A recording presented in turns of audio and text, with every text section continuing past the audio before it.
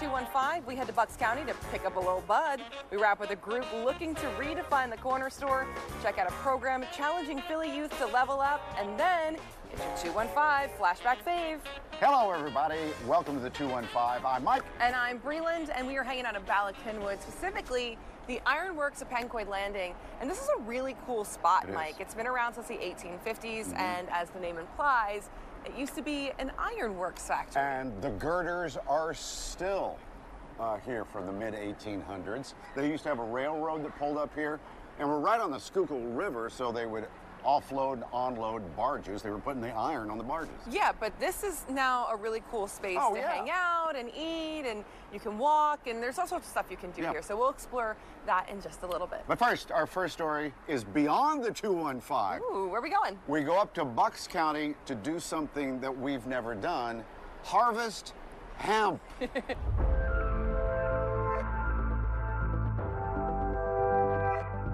Industrial hemp, it's still cannabis. If you could walk by and taste it and touch it and smell it. Just want to live inside there. It is cannabis. The THC content has to be below 0.3%. It's really all the same plant. It's just been bred in lots of different directions. We're a certified organic herb farm, and right now we are offering You Pick Hemp for the public who wants to make their own medicine.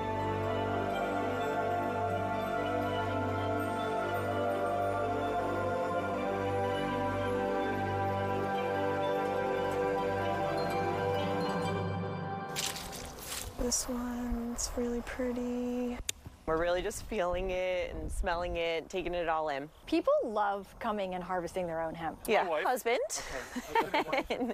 This is my best friend, Callie. They bring their kids, take pictures. I mean, people make kind of an event out of it. The one over here smelled like grass. The one she was picking smelled like a little peppery. They'll come out and they'll wander through, and they'll meditate with each plant and look for the right plant, and which is amazing. When that wind is coming down, right, and you get like all those plants blowing like right in your face, it smells so good. One of the things here that we can do is to cultivate that experience, to cultivate that connection with plants and making people's own medicine. Put the power of the plants back into your hands. We're gonna do 2 pounds. I plan on drying it all and curing it, and then using it to make some tinctures, some oils. I gave everybody a handout with step-by-step instructions on how to make an oil extract and how to make an alcohol extract. And those are ways you can kind of concentrate the cannabinoids to make like a tincture or an oil that you can take before bed or for pain. I use it for a little bit of everything, you know, just the relaxation part of it, you know, calming your nerves, stress. Some people resonate with hemp and they can take it whether they smoke it or they take a liquid extract of it, or they use it topically, and it works really well. And then some people, they're like, I don't know, like, did it help? I work in construction, so I beat up my body a lot, and it seems to really help with like aches and pains. The plants in medicine and herbal extracts affect everybody differently and uniquely. It is not a catch-all or a miracle or a fad. If it works for you, like, that's awesome, and if it doesn't work for you, try something different. The mission of our farm is to connect people to plants. If you can have that connection with harvesting your own hemp and taking that home and drying it and taking that and then making it into a liquid extract, which is super convenient and easy and portable, you have that connection throughout that process instead of just taking something that somebody gives you in a bottle. We have so much to learn about plant medicine, about cannabis, about our own bodies and how our bodies interact with plants. And so I think that it's just fascinating. Should we weigh this out? 2.5. It is so surreal from growing up in the 80s, in the just say no era, and like drugs are bad, to now have people standing in a field of industrial hemp that just looks like pot, and it's just like, is this legal? Can I be here? Yeah. It's totally legal. You can totally be here. And we want to, just share that. It's exciting. So for more about Blue Stem and the products they offer, you can go to the website at the bottom of your screen. But Mike, living in Philadelphia, we know that there can be food deserts. Oh, yeah. Places that you can't find healthy, fresh food, right? Yeah, but a cool thing about individual neighborhoods, a lot of times the focal point will be a corner store. Now, what if it could be a grocery store? This corner has been empty for years, and there's been very little access to food and community power within walking distance, and this is trying to bring people back. This building right here on 60th Street will become the first grocer, and it's a place, that is working together with all of our neighbors to understand what's possible with our food system and what we wish we had in walking distance and to create it. My service here on earth while I'm here, I believe, is to help people and through food. You're looking, here in the demoed out section of what will be the store, where you'll have the all-day menu, meal kits and smoothies, amongst other staple items and fruits and vegetables. It's important to me because I want to see people happy. I want to see people live longer. I want to see our kids running up and down the streets. There's a lot of kids that just don't eat. I've worked with people that, children that only eat in school. And then when they come home, they have chips and junk food and that's not going to sustain them. What I'm going to bring to the table is different flavors so that things explode in their mouth while they're eating it. We're on a mission to make eating well easier and to ensure that everyone here has access to the ingredients they need to live healthy and strong lives. We're a nonprofit where there are no owners. The owners are everyone who comes in participates every single day. Walking door to door, talking neighbor to neighbor, and asking, what do you want to see in your food system? What are the current limitations, and what do you wish? And the conversation kept coming back to is, I wish I had a hot, healthy, affordable meal, preferably something I can use EBT for.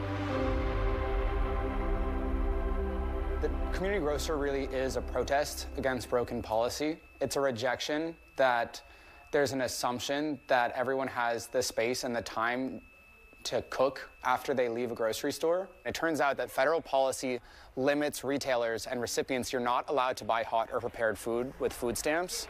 And for a lot of us, that's, really creates a tough challenge of what do I do and where do I go to get my next meal. We're able to, as a retailer, sell you our recipe meal kits where we did the chopping and the sorting and the marinating. And on the back half of this building is a separately run nonprofit commercial kitchen.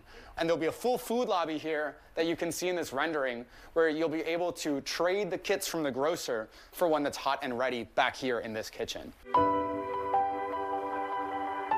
This may be an empty space right now to y'all, but in my head, I already see what's going to be in here. Where we'll have our stove, our grill, our hot table and cold table, fridges over here. We're just going to be pumping food out. Our customers are going to, come in and hey, Sue, hey, Rodney, hey, whoever.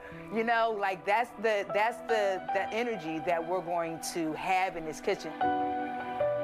How can we work together with neighbors from across generations to understand what the dream corner store needs to be, and let's build it. And so that's where we are right now. It's been a lot of love and passion from the community and hope, really. Everyone is going to have a complete, healthy, tasty, amazing meal. You shouldn't have to make a lot of money to get great food. Everyone deserves to have great food. So the community grocer is slated to open this coming summer. How cool. Wow, that's really nice. Yeah. Okay, when we come back after this commercial break, we're going to hook up with one of the best organizations in this city. We're going to level up, Philly. This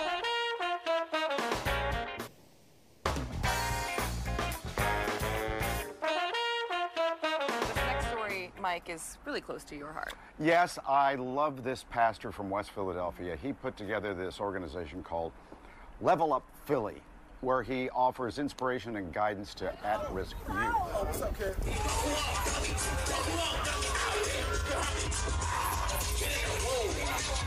Everyone in Philly dances, right? Your most car-stealing, gun-shooting youngin' is also a good dancer, So just by us having the dance battles here, having all of them in one space, learning from one another, they're reconciling, and then they can't front when this guy from a warring neighborhood is doing his thing, and the energy's going. Before you know it, he's supporting the guy. Then they give each other that. Then he jumps in, and then that carries out into the streets. I never forget, we had 2 opposite hoods in here, and it was beefing. And when they got in here, it was like a brother and sisterhood relationship.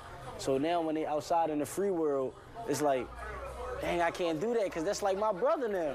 Who's up? Level Up is a grassroots holistic mentoring program. We serve 1,000 young people weekly from all over the city. We serve 1,000 weekly, ages 10 to 25. And you want something to munch on, let this change your life. My friends told me last year that I should go to Level Up with them. It's like really fun and it's life-changing. How has it changed your life? Like I've used to be getting in like a whole lot of fights. Unc's daughter, Ann, she had told me that I'm too pretty to fight, and really I took them words for it. I stay to myself. I don't get to a lot of drama like how I used to. Hey, this is my youngin' right here, Sanai. Just survived being shot in the chest. 10th and Thompson, 6 weeks ago. Was not expected to make it, miraculously walked away from being shot in the chest, innocently shot. But we celebrate life here. We've had 20 young people shot in the last 18 plus months, 5 murdered in the last 6 months. You know, it's normal for us to keep gauze here to even show them how to change out their wounds. It should not be like that. Being outside, you got to keep looking over your shoulder, left and right. When you get here, you don't got to worry about that because you're safe. Did you think prior to coming here that there was some place you could go to where it would be this many young people and there wouldn't be any issues? This is the only place I can think of that we have a bunch of kids that barely get into fights here. Like, say if somebody see they op here, meaning like you don't like this person, you want to fight this person. When they see each other here, they don't think about fighting. Like, inside Level Up, they don't think about fighting, cursing, arguing, nothing. They might play fight, but other than that, And how does that make you feel, though? Like, to know that there's a space like that? It makes me feel happy and safe. We give out suspensions here just like a school, even expulsions. But we will allow you back if you come back humbly, even with an expulsion, because we don't believe in first, second, and third chances. We give them 99 chances. We just say you got to just keep leveling up and not leveling down, you know? We teach them not just like a school that'll say, hey, if you fight again, you're expelled. It's like, no. You call me Unc, you call me Unc. That makes you cousins or even brothers. You got to reconcile. Yo, the quarterback got to have an arm. We call it Level Up because we meet them where they are, but we don't leave them where we find them. There's so many different hoods in here. You got South Philly, you got North Philly, Southwest, West, Uptown. Like, you could be beefing outside of here, but come in here, I don't know how I don't do it, but everybody just a family. Like, eat together, dance together, talk, drink, play the games. It's crazy. We have 81 schools represented. So that makes us, really the largest, not just in the city, but the region and beyond, really. Most kids it's not stable. So most kids going through a lot of things at home, and most kids can't afford stuff. So I come here, tell look out for the young boys. I'll cut their hair. Our youth are in a crisis. They're in the middle of a war. Daily UK Mail released a study that a young black male in Philadelphia and Chicago has the same stress level as a soldier on the front lines of the Afghan war.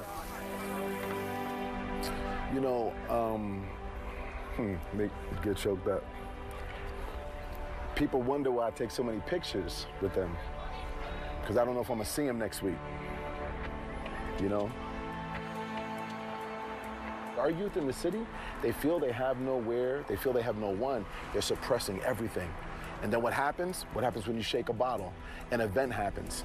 Boom, looting everywhere. An event happens. Boom, flash mob and fighting everywhere. All of our young people have gun violence PTSD. They're getting triggered. When I came in here, it was no bad vibes. Like, I sense bad vibes on people. I ain't get no bad vibes. So I'm like, all right, I'm chilling. Eating a good meal. Dance a little bit. Free games. You got PlayStation, in here getting cussed by barbers. It's a whole lot going on. Who wants to sign up for Level Up Academy? All right, 1, 2, all right. Do not leave. Make sure we sign you up. That's on Wednesdays. I think I signed up. What's going on, Danger Mouse? The mission was to touch the city. The mission was to perhaps show the city something they'd not seen before. You know, to serve hundreds of people home-cooked meals. Basically take everything and bet on the youth. You know, some bet on romance, some bet on horses, some bet on real estate. I decided to bet everything on Philly's neglected, high-risk youth. And they want it. They want a safe space. They want to grow. They want change. So that's why I really like Level Up, because it brings bonds, it brings connections, it brings family. It don't bring beef. It ends it. It keep the animals out the street. It's really saving the community. So it's time for us to stop playing the blame game and just, when paramedics show up, it's not who's right or wrong, it's who's hurting. Our young people are hurting, you know what I mean? So here at Level Up, we're just loving on them, celebrating life. The Level Up Phillies received national recognition for all their incredible work. And for more information, you can go to the website at the bottom of your screen, or just stop in on a Thursday for some inspiration and, of course, a good plate of food. Tell me, considered one of the best chefs. Well, I was going to say the world. Will you go with that? No. Okay, the country. No. Definitely the country. Nick, come on. I appreciate that. Thank you. No, congratulations on this place. This is called Lark. Yep. And the one downstairs is the Landing. The Landing Kitchen, yep. And they're both yours. What's the concept in this one? This is, we started off as more of like coastal Mediterranean, because everybody needs kind of like a catchphrase for a restaurant, but it's definitely very Italian. Oh. Yes. Before we talk about the food, let's talk about this room. What, was this part of the Ironworks building? Yeah, part of the Ironworks building. So we actually kept the original frame of the original Ironworks and kind of stuck a hotel right in the middle of it. I like the little seating area up in the front. We're on the 7th floor. You got beautiful views. We got a nice terrace. You can almost see the buildings of Center City. That's Manayunk over there. You got Roxborough and beyond. Right on the river. It's nice. It's calming. Again, Italian? Yeah, for the most part. We do all of our own handmade pastas, a lot of like simple grilled fish, and a lot of seafood. And what's the Landing about? Landing's more cafe driven. During the weekend, it's all like puppies and kids. So it's like a really great burger, a fried chicken sandwich, avocado toast, smoked salmon toast. Some pastries, a really nice coffee from Rival Brothers. What are the hours? Here we are open every day except Monday for dinner from 5 until close, probably about 10 o'clock. Downstairs at the Landing, we're open every day except Monday. During the week, we close at 6 p.m. Okay. And during the weekends, we close. Fridays and Saturdays, we close at 10 p.m. We have like fire pits and stuff outside that people go and play bocce and cornhole and just kind of like drink. During the summer, we have we have what's called the Shack outside, which is literally just serves ice cream and cocktails. Oh. So we get a pretty decent crowd for that. Yeah. I can live off. That's 2 combinations there. Ice cream and cocktails. Yep, that's it. Good to see you. Awesome. Congratulations. Thank you so much. I appreciate you being here. More of the 215 when we come right back.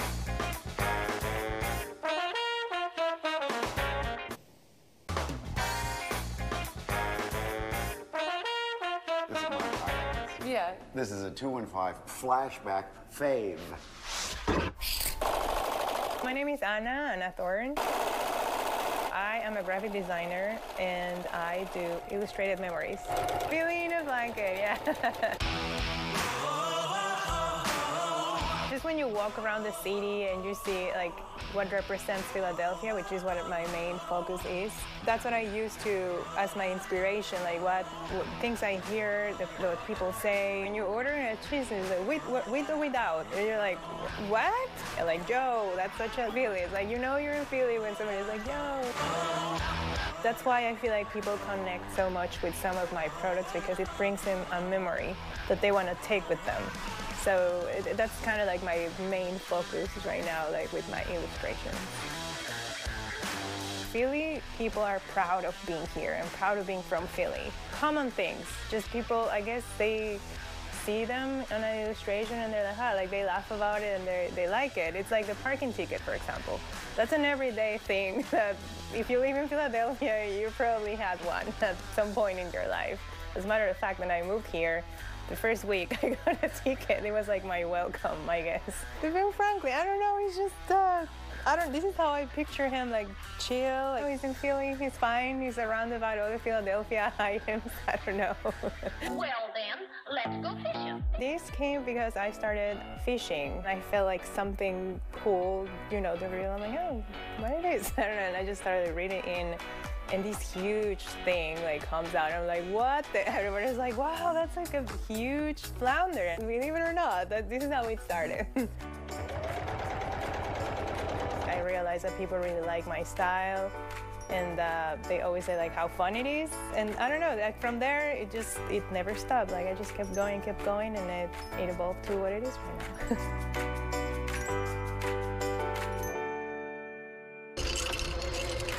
It is actually my full-time job, and I feel very, very lucky to be able to just wake up and be my own boss. If I look back from where I started to where I am right now, and the fact that this is how I survive in life, this is like, you know, my main income, it's crazy, it's amazing.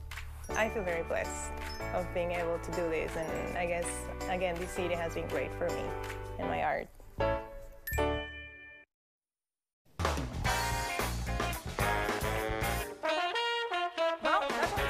This week's episode of the 215. We want to, of course, thank Ironworks at Pencoid Landing for letting us hang out today. And please come over here and check it out. Yeah. Come over to this little spot here. Isn't it nice? It's beautiful. You got the bridge.